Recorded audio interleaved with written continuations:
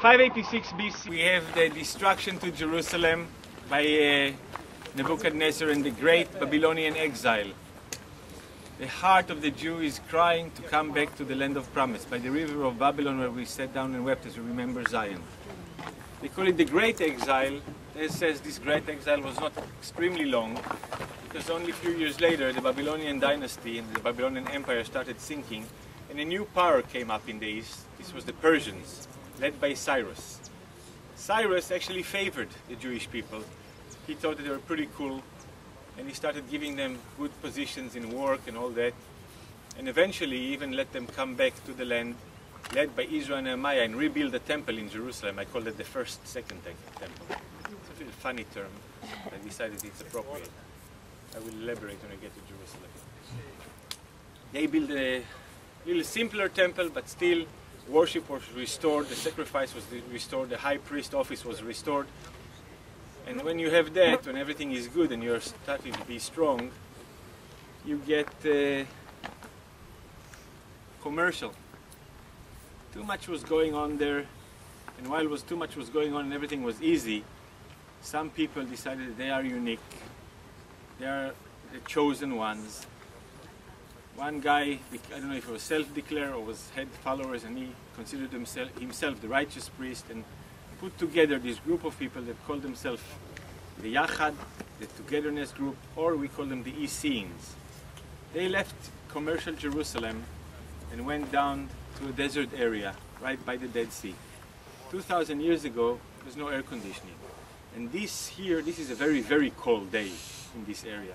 I mean, in the summer, spring and fall, I mean, it's well over 100, 110 degrees in this area. Great oppressive heat on daily basis. But they didn't care. They wanted to go away from commercial, and they wanted to live in a place that will provide for them an atmosphere and absolute holiness. In order to survive here, you need water. There's not much fresh water here. There is the Dead Sea. You cannot do much with that. So in order to get some water, they wait for those flash floods. Now we either missed one, or we are just going to have one soon in the next days if the rain will continue. Because the rain does not come here, it goes up on the higher levels, closer to Jerusalem. But because most of this territory of the Judean desert is not very porous, when you have the rain, it will collect from the smaller ravine to another one, then ends up in the bigger ones, and will come over the biggest ones as great flash floods that will come down the side of the hill for a day or two, or for just hours. The Essenes went around and built a simple little aqueduct. You can see it on the side of the road, 2 lines of stones, and that would lead the water up to this area, where they have dug many top-of-the-ground cisterns to collect the water. Now, because their intention by coming out here was to be able to live a very, very holy life, one of the symbols of getting in from the daily to the holiness in the Jewish tradition is to purify yourself. Baptism, or mikveh as we call it. To do that, you have to have the appropriate bathing pools, and they went around next to just about every cistern here. We actually found the ritual baths, the stairs leading down and stairs leading up, the separation. So you come, you go down, you cleanse yourself. It's not a complete cleansing, because there is one contamination or uncleanliness that cannot be dealt with water. For that you need the hazing of the ashes of the red heifer. So that is not a full, but this is as close as they could get to being pure. And after doing that, you can go to prayer, and you can go to holy work, like writing the scrolls and stuff like that. And they came here, and as it was a community of about 200 men that lived here over 5 generations. Now, how do 200 men multiply? That's a big enigma. But possibly it was not by birth. People came and added, joined the group. They were trained, and they were put, if they were proved to be faithful to the cause, they would be staying here, and trained in writing the scrolls and studying the things, or other services that were pertaining to the life here in this community. Then Star Wars came. What is this all about? Hello? Anyhow, they succeeded to have 5 generations, 200 men at a time, all together over a period of about a couple hundred years. There were about 1,000 men. We know that because of the excavations. We unraveled a graveyard of 1,000 tombs, all male, and they were laying there. But they were doing their thing here, writing a lot of scrolls, and they were accomplished to write, they succeeded to write every single scroll of the Bible, and many other scrolls that pertain to worship of the temple and to their own beliefs. Then came the Romans, ending up the Jewish Empire here at about 66 BC, as said.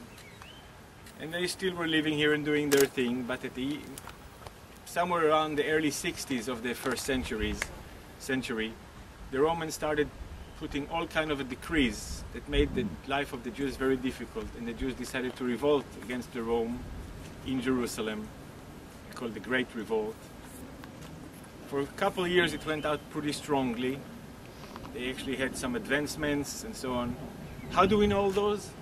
Most of the information we get is either from the writings of Josephus Flavius, which was a Jewish guy, a historian, but he was working for the Romans, so he was also a little bit romantic in his writing and sometimes exaggerated numbers, but he told a lot of the story and we don't have any other written material. Other than that, the excavations. Now, just to know, like, how do you know when the revolt was greater and when it was less great? I wear today a coin from the second year of the revolt. Such coins were found on Masada, for example. This is the second year. From the second year, the pennies, we found quite a few of those. And even the shekels, the silver ones, we found quite a few of those. That means when they strike a lot of coins and use them, that's revolt coin, it's illegal currency to show we are using those because we have our own independence. We find them and it's a great testimony of what the Jews were able to do it. So we found from the second year, we found from the third year, less from the fourth year. From the fifth year of the revolt and the final year of the revolt, we found until today only 8 pieces of silver shekels, which means that their price is in the hundreds and hundreds of $1,000s per coin.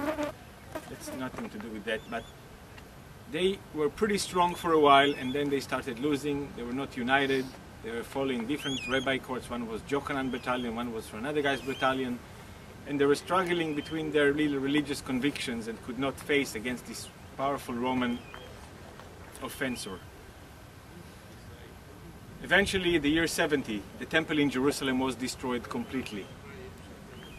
Titus was out of the picture, but the local general Silva of the 10th Legion was very determined not to leave any root of any sprout of Jewish independence that they might not revolt against him again. So he sent his warriors from town to town, from city to city, from village to village, when they just killed, raped, destroyed and burnt everything that was Jewish, even in caves out in the desert. The people of Qumran started seeing this coming and they thought eventually they will reach here. And they knew they are not a worrying people. So they decided we are not going to wait here until they come and destroy all of our holy manuscripts that we have worked so many years to write. But what we are going to do, they commissioned the local potter. He is going to be baking for them, or making for them, elongated pots in clay. And in those they put all of their scrolls and started hiding them in many caves. We found 12 such caves on the sides of the cliff. You see one up here, the smaller caves down below, and further down that direction. And they put those, they were hoping that those will not be found. And